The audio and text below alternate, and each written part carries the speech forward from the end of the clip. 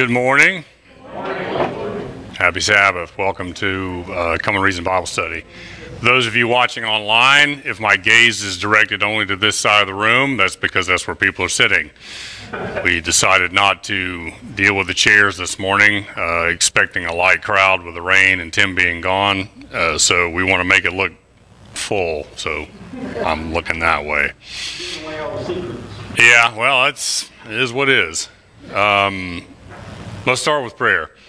Gracious Heavenly Father, I want to thank you for another Sabbath day, another opportunity to get a better glimpse of your infinite love for us. We ask continued baptism by the Holy Spirit. We are grateful for this opportunity to study openly as our consciences dictate. We pray for those of our group who are not with us. Please bring them safely back in the weeks ahead and guide Tim in his continued ministry as he is in California delivering the message. Bring them safely back as well. In Jesus' name, amen. Yeah, I believe Tim is somewhere in California speaking with a group out there. So we wish them well. How many got outside this week? Yeah, I mean, it's been unseasoned for those of you not here. Temperatures approaching 70 are unusual here this time of year, and we've had almost 2 straight weeks of it.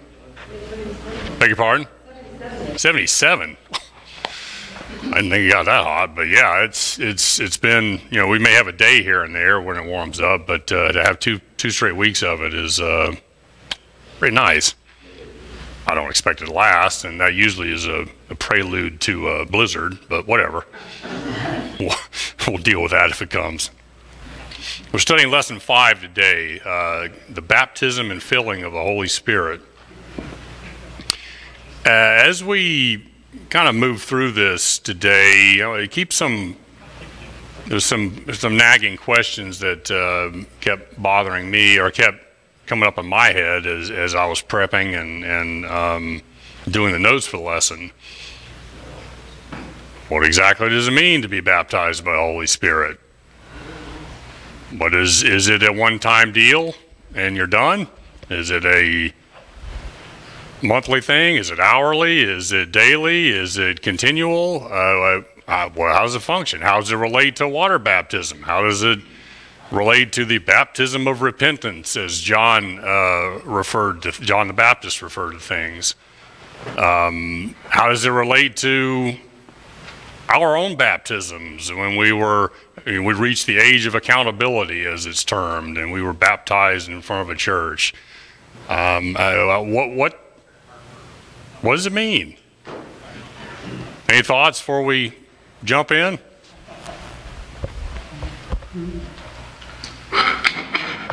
It's a daily, moment by moment. I mean, that's what I feel like it is to me. When you're baptized by the Spirit, it's such a part of your life that you live according to what He speaks to you constantly during the day. Okay. You know, we have to invite the Holy Spirit into our lives for Him to become a part of our lives. And I think by doing so, then we do His will. So I think it's a daily thing. All right, so we have a choice in the matter, is what I hear you saying.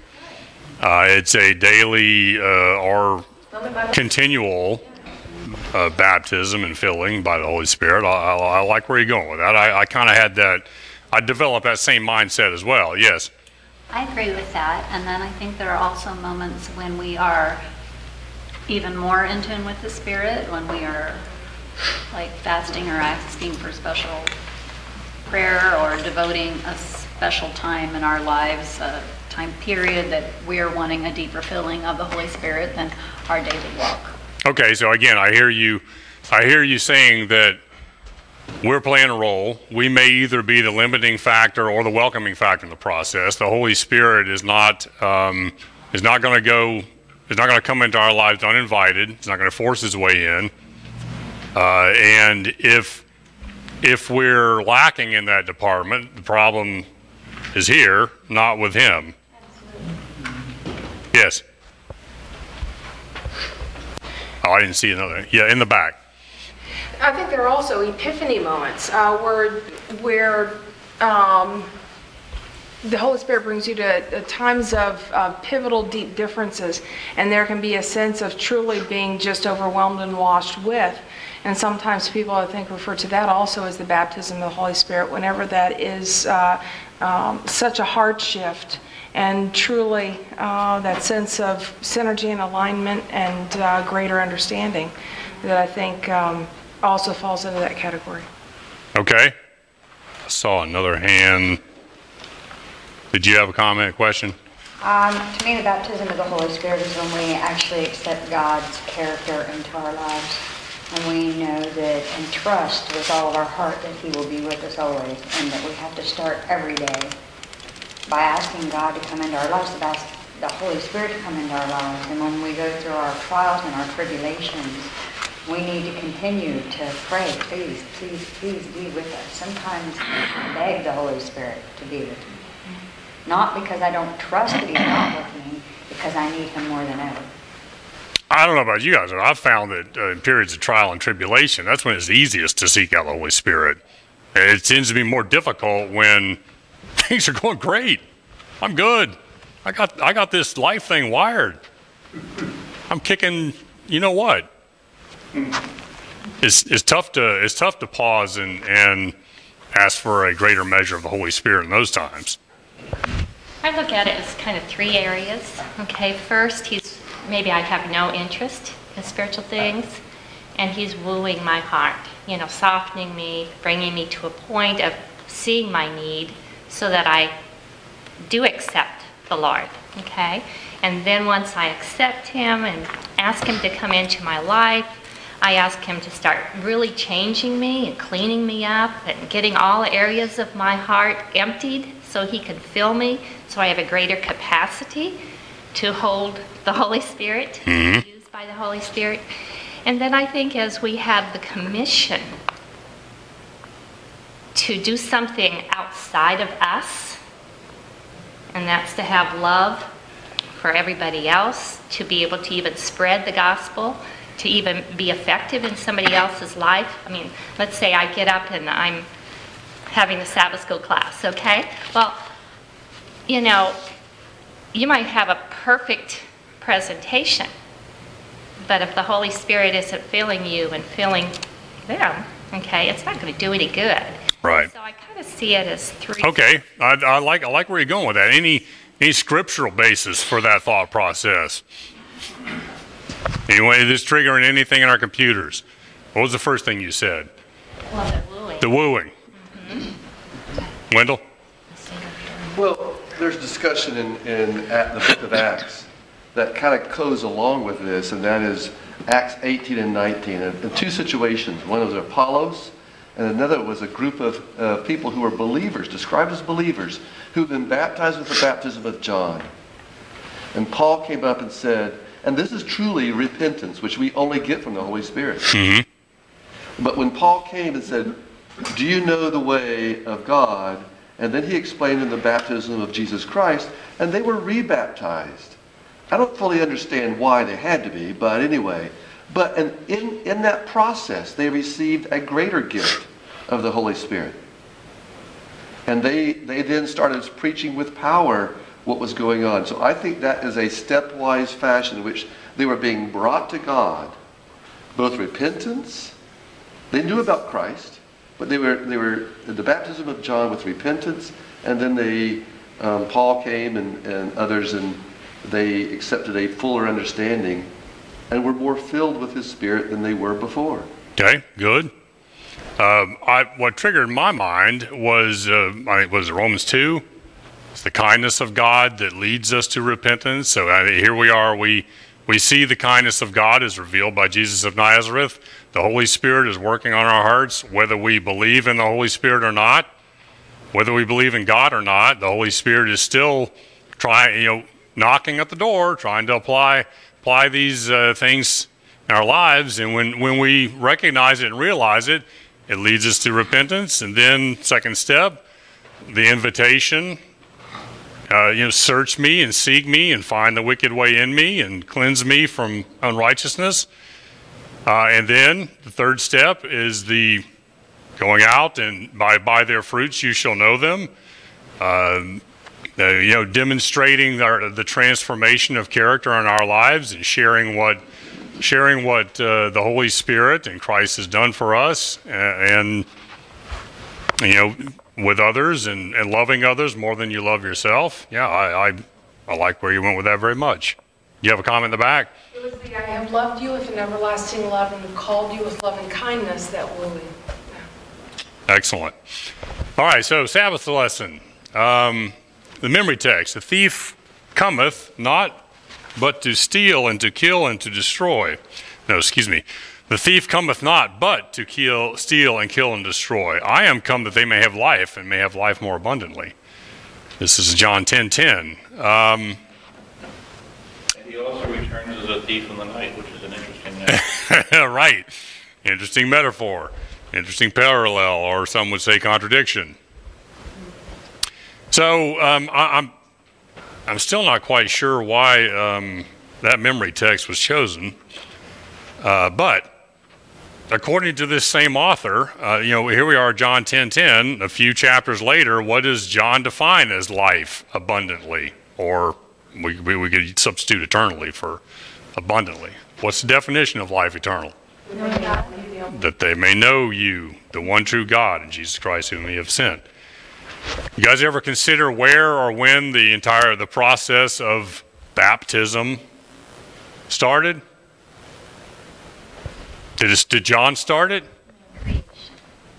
Creation? Who was baptized at creation? Oh, the baptism, sorry. Yeah, not Sabbath, baptism. You really don't hear about it until John. No, what happened is Well, we have some pre you don't hear about it in abundance until John. I'll give you that. There are some prefigurings of it in the Old Testament, when Naaman's told to go and bathe in the River Jordan, dip himself in the River Jordan 7 times. Traditional baptism, like you would consider John. Correct. That's right. But it pre-symbolizes, in my opinion. Yes, Lisa. Nice to have you back, by the way. I've heard a parallel with the flood and baptism, that Noah and his family, in essence, were baptized by water, and those that chose not to come onto the ark were not baptized. But I don't know. I just read that this week, actually, somewhere. Noah was kept kind of dry, and the rest of them. You went right where I was going. My mind was thinking the same thing. The 8 people who didn't get submerged are the ones who lived.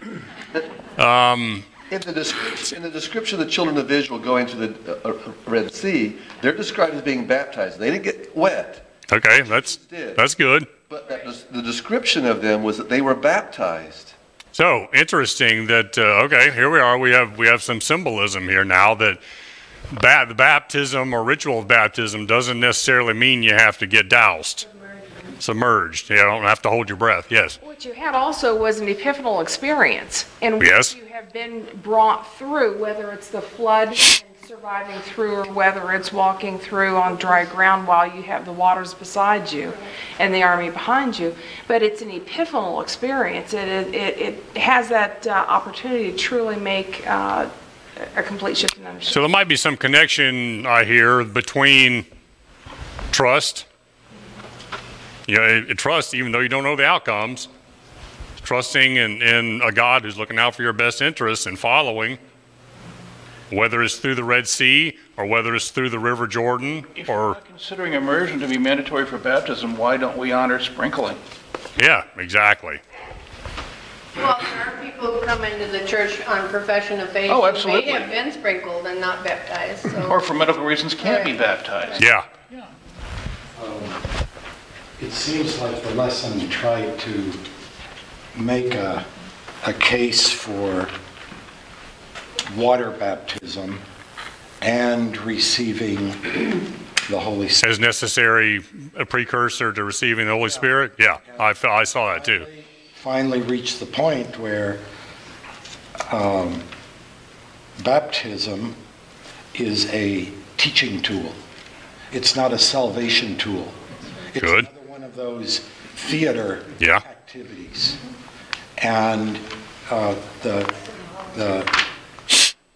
I just have to separate them because it's not a precursor to. Well said.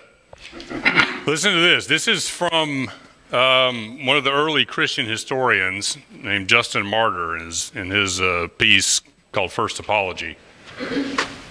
And the devils, indeed, having heard this washing published by the prophet, I believe he's referring to prophet Jeremiah, instigated those who enter their temples and are about to approach them with libations and burnt offerings that they also sprinkle themselves, and cause them, the pagans, also to wash themselves entirely as they depart from the sacrifice before they enter into the shrines in which their images are set.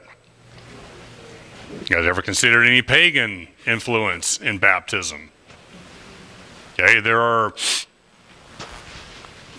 is widely understood that those who were initiated into the, quote, mysteries of Egypt, they would often be buried in a casket for a certain amount of time, and when the casket was opened, they were considered to have been baptized or, quote, born again. Okay, so this author suggests that Satan's militia kind of read through scriptures and said, not only do we have a coming Messiah, but this is the symbology which is going to, which the baptism by water is going to symbolize a different baptism. We need to integrate this into our practices first. Disturbing, isn't it?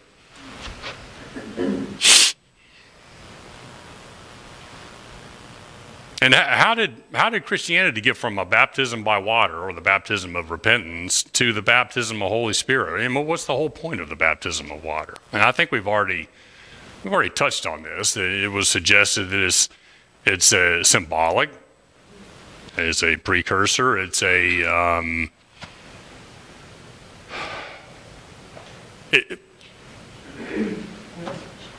A witness of repentance. Okay, good. That's a better way of putting it than what I was just trying to think of. And without repentance, can the Holy Spirit fill your heart and mind? If you still have the heart of a rebel? Repentance is the key aspect. Say again. Repentance is the key aspect. It's the first key aspect. Yes, I agree. But we can't come to repentance without the Holy Spirit. Correct. Yeah, interesting how that works, isn't it? This was a quote that Tim read last week, but I think it bears repeating, from Desire of Ages 671. It is the Spirit, Holy Spirit, that makes effectual what has been wrought out by the world's Redeemer. It is by the Spirit that the heart is made pure. Through the Spirit, the believer becomes a partaker of the divine nature. Christ has given his Spirit as a divine power to overcome all hereditary and cultivated tendencies to evil and to impress his own character on his church. I've included a couple of other Ellen White quotes in the note that I'm not going to go over all of them. This is also from Desire of Ages 172. The Christian's life is not a modification or improvement of the old, but it's a transformation of nature. Okay, that's a fantastic sentence right there.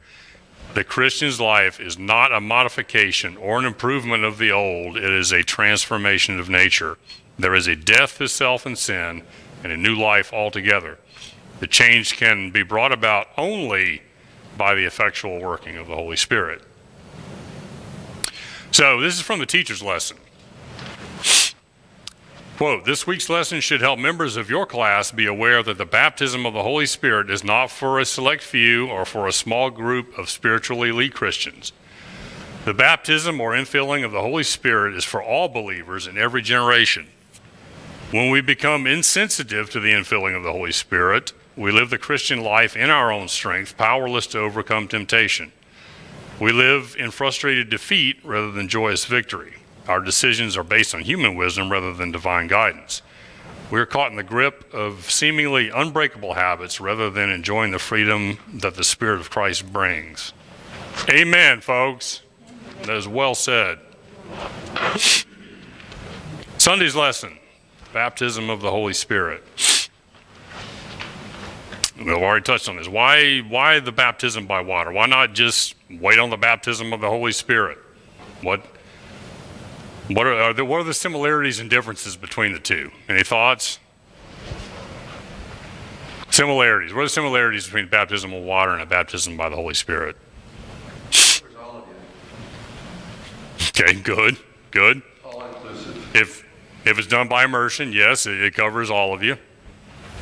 Sometimes it even gets inside the nostrils and sinuses, and the handkerchief is not always effective. And you have to make a choice. Okay, good. Say that again. Both of them, you have to make a choice. You have to choose. Both of them, you should be making a conscious choice, not coerced by your parents or loved ones or wife or husband or anyone else. It's not just coverage, it's washing away the old. It's not just squirting perfume on the stink. It's washing away the old. Bless the French. Yeah, it's not perfuming and covering up the odor. Okay, it's a washing. Good. Okay, even God in the children of Israel, he had them go through ritual washings before they would do their feast days or weekly Sabbath or whatever. He had them actually cleanse themselves. You're demonstrating to others your inner decisions. Okay, so there's a public pronouncement of my intention to go down this pathway, and it can also be a public request for help and guidance in going down this pathway. I know many are baptized at 11, 12, 13, 14 years old. Their brains aren't developed enough to make rational decisions yet, for the most part, and they need guidance. They need parental and communal guidance. All right, what are some of the differences between the baptism by water and the baptism of the Holy Spirit? One is much more visible. Which? Water is much more visible, immediately. I agree. Over the long haul, the baptism of the Holy Spirit in your life will be very visible. But yeah, in the short term, you're right. The baptism by water is far more visible. Good. I mean, unless I don't see many of us walk around with dual flames of fire over our head. So, to that point, you're right. It is a long-term. You have to look at someone's life over a long-term change, and you have to know what the fruits of the Spirit are, which we'll discuss later in the lesson. We end up with time. So yes, what are some other differences? Baptism by water is a one-time thing. Good. Okay. Yeah. We don't typically get baptized every Sabbath. Yeah. Good. Every day. Yeah, or a day. Well, most of us take a shower every day, although that's not really but you consider baptism. With the communion service. Okay, so that's 4 times a year. Or whenever, depending on what your beliefs are. Yeah. Okay, or it could be weekly. You know the differences? I think with both, the following Christ's example of going down to John the Baptist to be baptized with water, and also he had already obviously been walking in the Spirit for a while, but to have God pronounce, "This is my Son whom I'm well." Right, yeah. Why would Christ need a baptism of repentance anyway? I mean, seriously? He didn't. He led a life of example, and that was just one of many examples. Correct. So he set the example for the symbology. The main difference is baptism by water is just a symbol. It doesn't Good. do anything. Excellent. Yeah, it's supposed to lead us to a greater cosmic reality. Baptism by the Holy Spirit, Ellen White says, Christ's death would have been of no avail if it weren't for baptism of the Holy Spirit. So that is Excellent. In water, Yes. the baptism of water is like emptying us. Like we're emptying ourselves of self. Okay. And the Spirit is filling us. Good. I hadn't thought of that one. All right, also from the lesson. John, however, this is, I think, Sunday's lesson. John, however, in contrast to the other Gospels, does not use the future tense when speaking about baptism of the Spirit. Instead, he uses the present participle, indicating that this is something that has continuing validity. They reference John 1:33. The same tense is used by John just a few verses earlier in John 1:29 when he talks about another important work, quote, the taking away the sins of the world. Is that what Christ spoke about, taking away the sins of the world?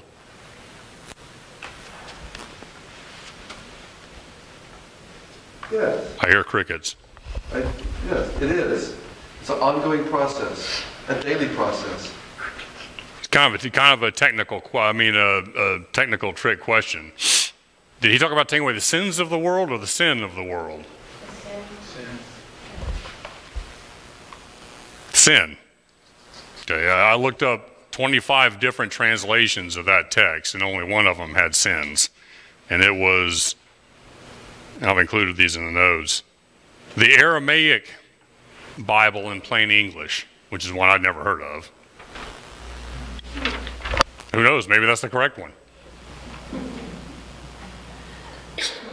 The other 24 translations say, quote, the next day John saw Jesus coming into him. He said, behold the Lamb of God who takes away the sin of the world. Okay? I wanted to bring this up because woven in... It's an implied plural. Yes, and woven into much of what we read, not only in Christian literature, but Adventist literature as well, is that sins are a commodity to be traded or blotted out or something like that. Okay. It's acts. Yeah. It's Behaviors, acts. That's not what Christ came to take away. He came to take away our nature, our condition, our terminal condition. Our infection. When we refer to a person as being sick, we refer to them as having a disease, generally singular, even though they may be infected with more than one pathogen. Yeah. I think the analogy is very similar to what you're talking about. Right. He didn't come to take away the symptoms of cancer. He came to take away the cancer. Yeah, and your cancer can be multiple types and multiple organs. Correct. Simultaneously. All right, Monday's lesson, being filled with the Holy Spirit. Again, from the lesson, if we yield to the influence of alcohol, our walk, talk, and thoughts will be negatively affected negatively, excuse me. When we are filled with the Holy Spirit, we yield every part of our life to His transforming influence, with the result that our walk, talk, and thoughts will reflect Jesus. What sort of law is being described here? By beholding your change. Good.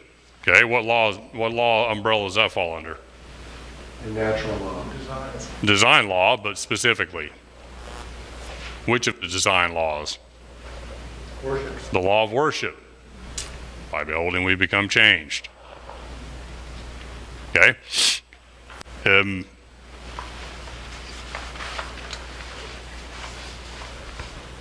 What exactly is it that, quote, alcohol or any other mind-altering substance, what does it do? How does it function? Well, and within a natural law umbrella. It interrupts a natural process. Okay, it keeps our brain from functioning at a normal state. It damages neurons, it destroys reason. It's in violation with the laws of health. Thank you. But like was mentioned before, it can be a life-saving endeavor. That's right. Okay? And so That's exactly right. it's a substance which can be used for good and ill. Correct. You know, Like money or a gun. it interacts with our body in unique ways, or with other chemicals in unique ways, to both either poison or protect. Well said. That's correct. Very contextual application and response. Yes. Yeah, Increase overdose? Yeah. Wow. Wow. what? Well, alcohol is also used as a carrier for other meds as well. You use it as a solvent for the carriers for the meds. You should know that as well. And you're best using it in an alcohol base versus giving it to them in water because it won't dissolve. It's also used in NyQuil. Well, yeah. Yeah. But also, there was a church member was seen coming out of a bar, and it was on a Sabbath day, and boy, the rumors spread. Well, come to find out, his daughter was with fever and ill at home, and the alcohol bath to be able to bring the fever down is what had historically been done. That was the family tradition, and it was out of his incredible loving heart to go and get the alcohol to be able to help care for the family member. And so I want to know how to do it. Yeah, I got to think you'd have to use some pretty high proof alcohol. You can probably get a better reaction using isopropyl and put them in front of a fan. But Exactly, yeah. Don't do that, people. Do not take that. That is not a good idea. thank you. From one of our physicians. Okay, good. Traditions and watch tales that are not to be actually passed on and incorporated. So. there are better ways of solving the So problem. those remedies are just above witchcraft. Okay, good. In that case, the problem itself is solving the problem. Yeah, Killing the right. It's this passage reminded me of, and we've talked about this before, but it's always funny. When we were in San Antonio, the GC, 6 or 8 of us had gone out to dinner one night after the thing had closed down, and we're walking back. We walked by a bar, and this bar had a chalkboard outside, kind of advertising, hey, whatever. And bear in mind that all the restaurants and all the downtown businesses in San Antonio, they knew full well what Adventism was, what audience they were coming to, and the bars were looking at, man, we're gonna have 2 weekends of diminished business. So this guy had put on his chalkboard, alcohol is your enemy. The Bible says love your enemy. I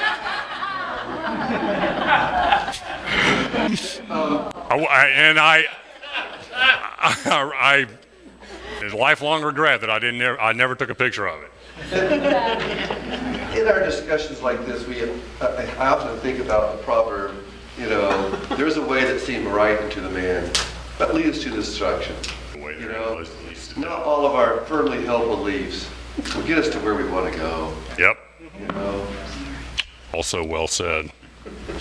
So back on your paragraph here, the influence of the substances, they very rarely just affect that individual. Okay, that's another great point. There's often collateral damage with loved ones or the pedestrian that you hit while you're driving drunk, or whatever. I like what Lyndall said. A firmly held belief can actually be the biggest deterrent to the baptism of the Holy Spirit.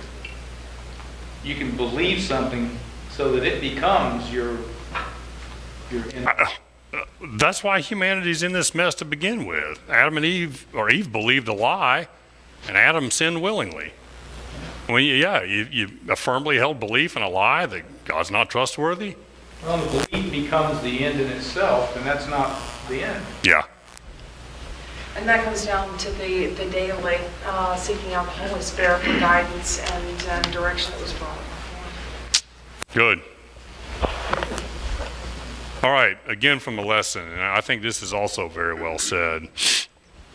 In the Greek of Acts 13:52, the term filled with the Spirit is in the imperfect tense, signifying a continuous action, which has been mentioned here several times already.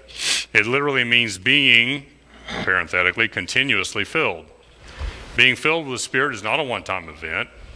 It is something that we should seek and receive every day. This filling has to be repeated so that every part of our lives is filled with His presence. And so we are empowered to live as we should.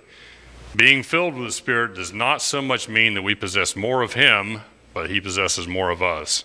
I think it's a great line. All right, so Tuesday's lesson. Before you go on, Yes.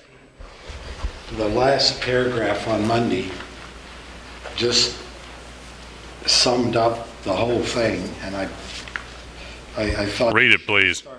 They should have started out with this first. It's from Manuscript Release. It says, I wish to impress upon you the fact that those who have Jesus abiding in the heart by faith have actually received the Holy Spirit.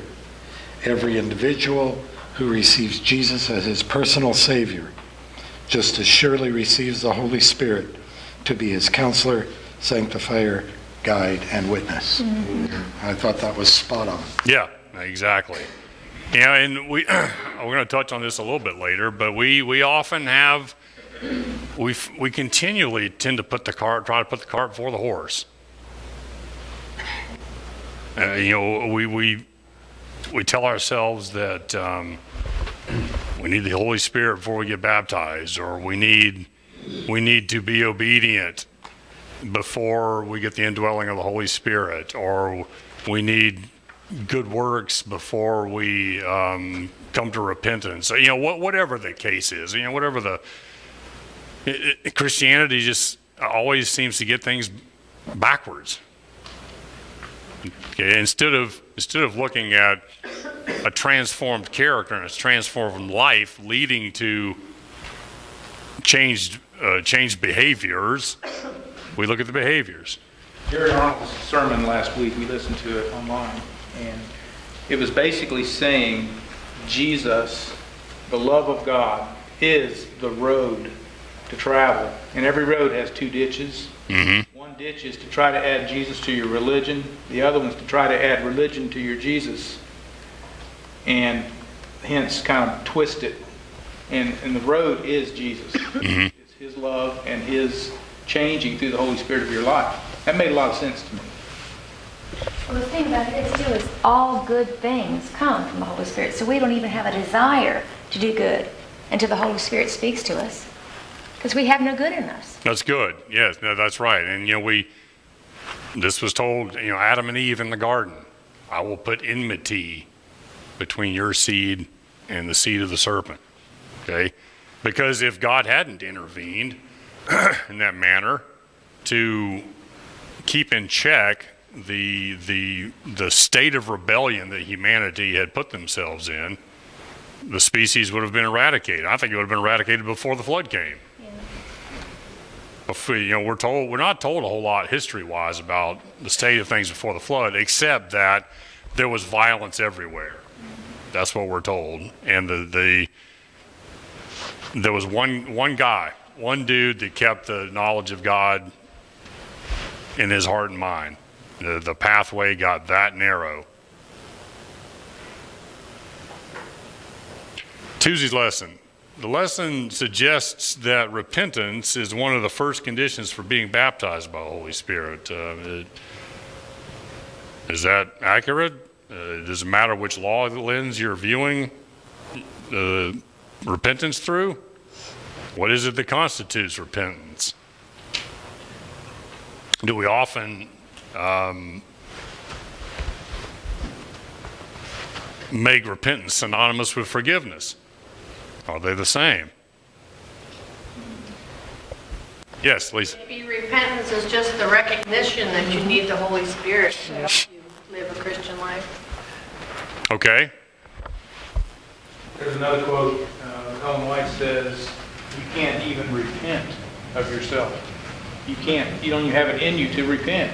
But if you're willing to be made willing, He will make it happen. So our natural state is just continuing in rebellion, and it's only the wooing of the Holy Spirit that kind of triggers something in our mindset that says, you know what, I need to forsake this. Even repentance is a gift. Yeah, What is it? I agree. I believe, help my unbelief. Was there another hand? I had often read, John 3 Christ's statement to Nicodemus, truly, truly, I say to you, unless one is born again, he cannot see the kingdom of God. I thought he was saying, unless you're born again, you can't go to heaven. Yeah. And I think what he's really saying is you can't even see. You can't even understand. Your perceptions are so damaged by sin that without the Holy Spirit baptizing your mind and soul and abilities to perceive, that you won't even ability to see it. Yeah, and the term "see," and we've had this conversation in here before, but again, I think it bears repeating. What did Christ mean by you can't see the kingdom of God? I think it's more than just It's not just visual seeing, like I'm seeing you. Perceive. It's a conceptualize. It's on a understanding or perception issue as opposed to just a visual. Unfortunately, that's what we've been taught for. right. Christ told those who put him on the cross that they would see him coming in clouds of glory. Well, that's more of a visual versus Right. conceptual what we're talking But they still won't see the kingdom of God. Even though the kingdom's coming in the clouds, they won't, quote, they won't conceptualize it. They won't perceive it. They will view it as an alien invasion, and they will beg for the rocks and trees to fall on them and hide them in the caves. See, you can also include feeling in your being. If you talk to a blind person, they say, well, let me see you. They want Yeah, they touch. touch your face. That's how they understand who you are. Interesting metaphor.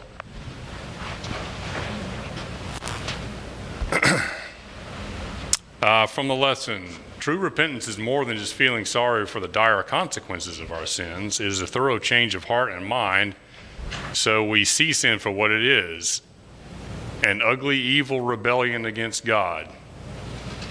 Now, to be sure, sin is ugly, and it's evil, and it's rebellion, but is that all it is? And why is humanity in, quote, rebellion against God? Is sin only ugly, evil rebellion? And back your answers up with a couple threads of evidence. Well, What does Scripture say sin is? believing lies, having that trust relationship broken with God, and being out of sync with. Certainly part of the cascade, but what does Scripture specifically say sin is? Transgression of the law, quote, lawlessness. You know what's coming next. Which law? Lovelessness. Lovelessness, yes, good. Yeah, it's transgression of the law of love. It's transgression with design law. It's transgression of natural law. Being out of harmony with the way God designed life to operate. Not only on this planet, but the rest of the universe. We as a church, knowing that God is a God of love, why do we, in the old teaching, say that the transgression of the law means the Ten Commandments? Only the ones carved in stone. I know. Get your mind around that. Why? People. There are good questions and there are bad questions. Good questions are the ones I know the answer to. That was not a good question.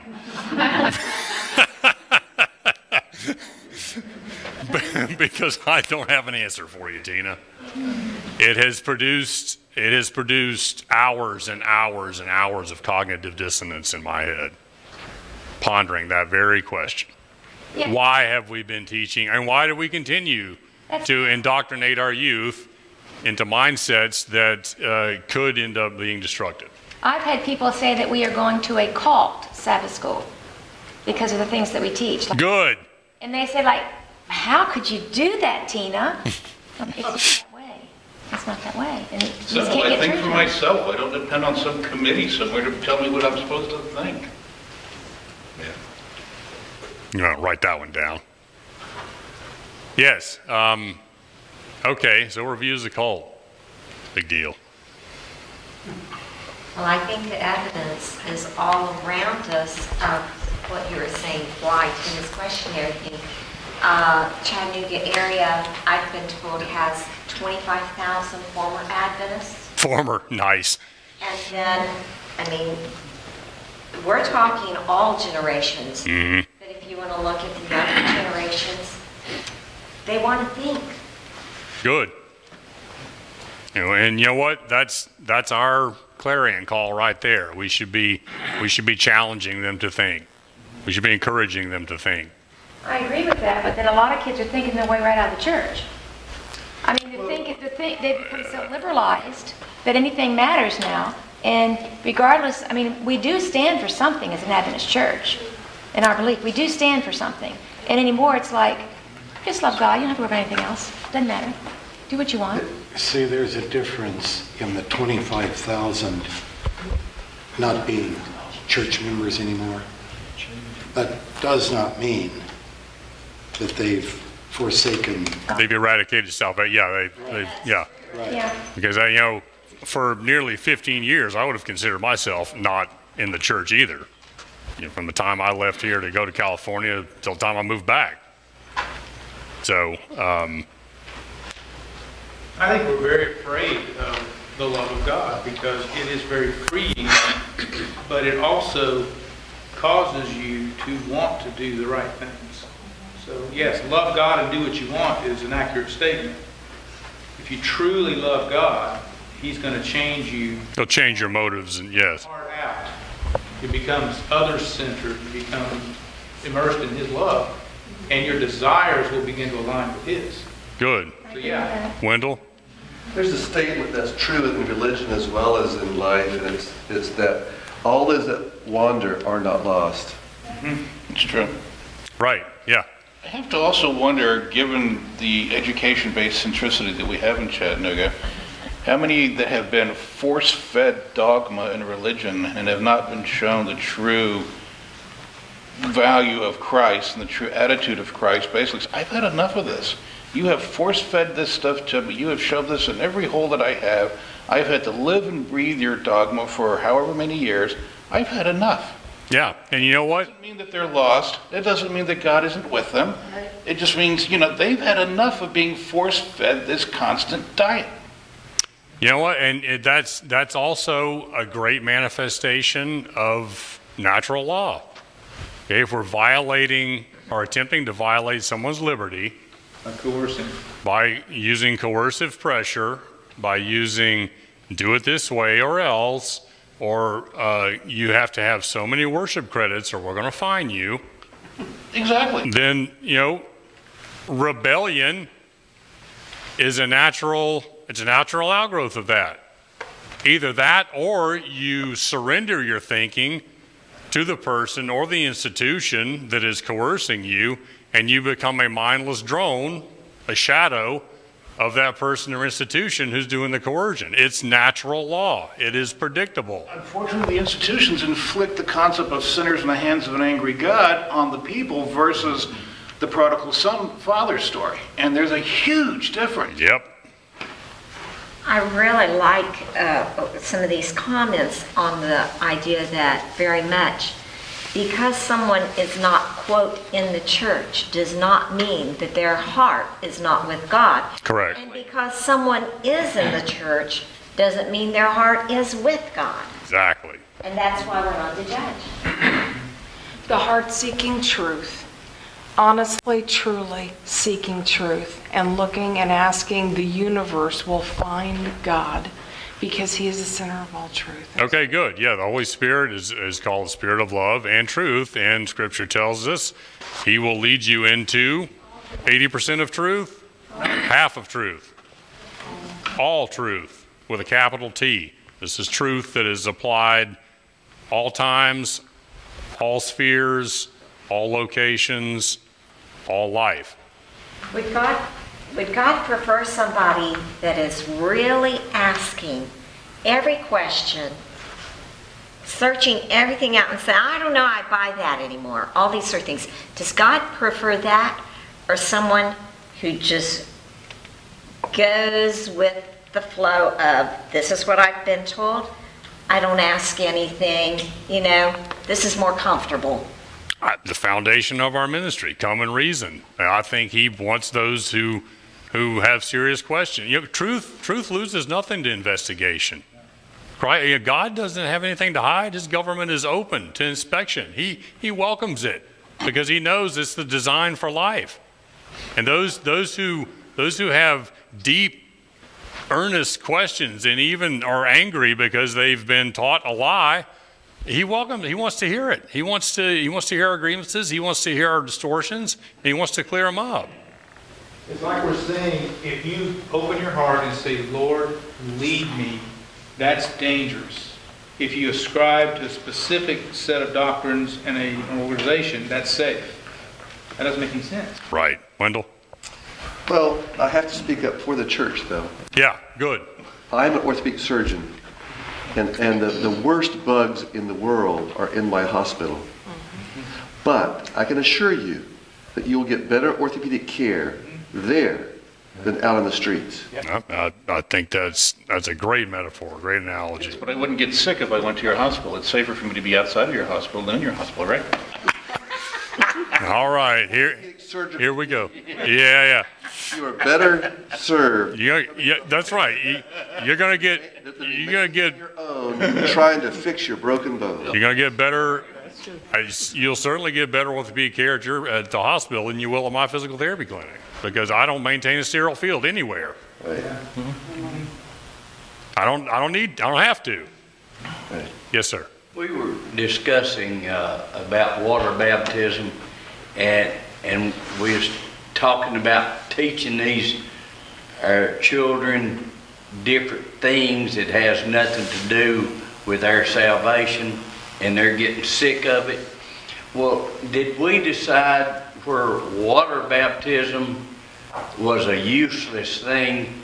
We want to, as John said, one after him comes baptizing in the Spirit and with fire. So are we not going to teach water baptism anymore? Christ said, go ye to all the world, teaching everything I've commanded you, baptizing them. Pretty much serious. Yeah, I don't. I hope no one takes away from here that I'm suggesting we just need to do away with water baptism and the symbology of it in a public declaration of repentance and an intent to travel a different path. No, that's not what I'm saying at all.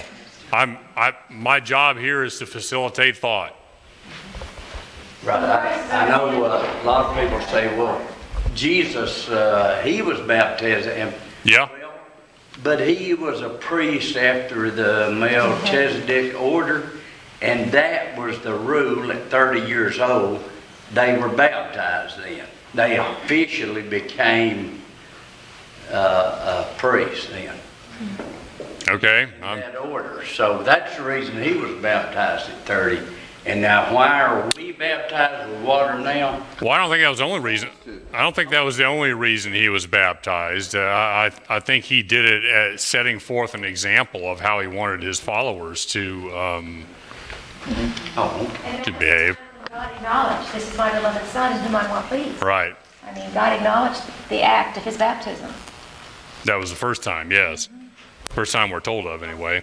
Just in the natural law sense, baptism affects us. After you have been baptized and become part of a entity, you are more apt to study and continue in that realm than if you do not take and participate. Also well said. Down lower in Tuesday's lesson, the lesson uses the word trust as synonymous with faith, which pleased me. However, can we receive, the lesson suggests that you can't receive the Holy Spirit without, quote, trusting God's word. Is this accurate? Well, how about the people that the Holy Spirit speaks to that have never heard of God's word? Thank you. What about Abraham? How much scripture was written when Abraham was walking our planet? Now, to be fair, the being that we understand to be Christ came and spoke face to face with him, and God spoke in voices that he could hear. So you could argue that he trusted God's word, but was it God's word he trusted, or was it God himself he trusted? It probably also told there will be people in there who will walk up to Christ and say, "What's with the holes in your arms?" Yeah. Well, how about Enoch? He walked with God, he walked into heaven. Enoch? Yeah. Okay, yep. How much of... So, I guess I had a little bit of an issue with this, quote, trusting God's word, which is almost always a euphemism for the little black book we know as the Holy Bible. Okay? God's bigger than this little black book. And his word really means more than just the written Bible. Right. And... God, the word was with God. And yeah, I mean, you can't confine the infinite God in 66 books or however many there are. It's like this process of trusting the promises of God. Claim the promises of God and trust his promises. Well, are we trusting the promise, or are we trusting the God who gave the promise? Okay, when you're a kid and your mother or father said, "Hey, I've got a present for you at home," you got fired up. Did you, because they told you got a present, or because you trusted that the parent was reliable? Oh. Right, but it was the trust and the reliability that got the excitement when they said, "I've got a gift for you." It's a lot different than a guy driving up in a van, a stranger. Yeah. Got some candy in the back. There's no windows in the van. I don't want anyone else to see it. Yeah. All right. Briefly, Wednesday's lesson. This is part 2 of the conditions. From the lesson. Then, as now, the Holy Spirit is granted to all who obey God. In the Bible, love and obedience go hand in hand, and true faith is expressed in obedience. Is this accurate? Well, he is granted to all who obey God, but he's also granted those who don't obey God. Both ways. Is true faith expressed in obedience? Yes. I would say yes. I think the heart transformation is what changes the heart to desire to do. Okay, this is one of my horse, getting the cart in front of the horse issues. What about Balaam? Remember Balaam, the quote prophet of God? In his heart, he wanted to curse Israel for profit. God said, "You will say only the words I give you to say." He obeyed God. He got up and prophesied what God told him to prophesy, much to the consternation of the pagan king. Did he obey God? Was he obedient? In the technical sense, yes. Was his heart filled with love for God? Was he faithful? Did he have true faith expressed in obedience? I think there's a difference between saying doing certain things exhibits true faith and saying if you have true faith, you will do certain things. Okay, yeah, again, it matters. Yep, cart before the horse. James 1:22, don't play games with yourselves by merely listening to God's prescription. Apply it and do what it says. Yeah, 1 John 2:4. I mean, this is from the lesson. He that saith, "I know him," and keepeth not his commandments is a liar, and the truth is not in him. But whoso keepeth his words, in him verily is the love of God perfected. Hereby we know that we are in him. So yes, certainly a faith in and love for our Creator will manifest itself in certain ways, and it can be evidenced to ourselves and to others. And I think obedience is one of those. But obedience is not necessarily, how many of you were teenagers one time and you sullenly obeyed your parents just because you didn't want the punishment that you knew would come from disobedience? Okay? Does that affect your character one way or another? It could be both beneficial and harmful.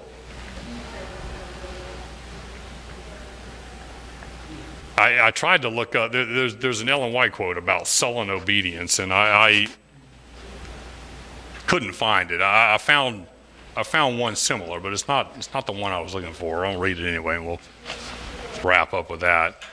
A mechanical obedience may hide the smoldering fire of rebellion, but it is ready to break out at any time against restraint. In the service of such, there is no peace or light or love. The atmosphere surrounding their souls is not fragrant. The influence of their words and actions is felt by others, and this influence is a harm even to those who are trying to do their best in any position in which they are placed. Self-pity is deteriorating to the characters of those who cherish it, and it exerts an influence that spoils the happiness of others. This is from Medical Missionary 173. Mechanical obedience may hide the smoldering fires of rebellion. So, obedience is not necessarily an indication that they're filled with the Holy Spirit. However, being filled with the Holy Spirit will lead to compliance and obedience simply because we're at that level 7. We're at level 7 of moral development where we are cooperating friend of God. We understand design law. We choose to work in harmony with God's government, his ways and methods and principles, because it's the way of life, and we are challenged and we are filled with a desire to bring others into that same understanding as well. Let's wrap up with prayer. Heavenly Father, I want to thank you so much for the gift of the Holy Spirit and for what it does in our lives. And we ask that you guide us into allowing us to open our hearts to a greater measure of the Holy Spirit. Elisha asked for a double measure of the Holy Spirit, and encourage us to do the same. Please guide each of us for the remainder of the day and the weekend, and bring us safely back in the weeks ahead. In Jesus' name, amen.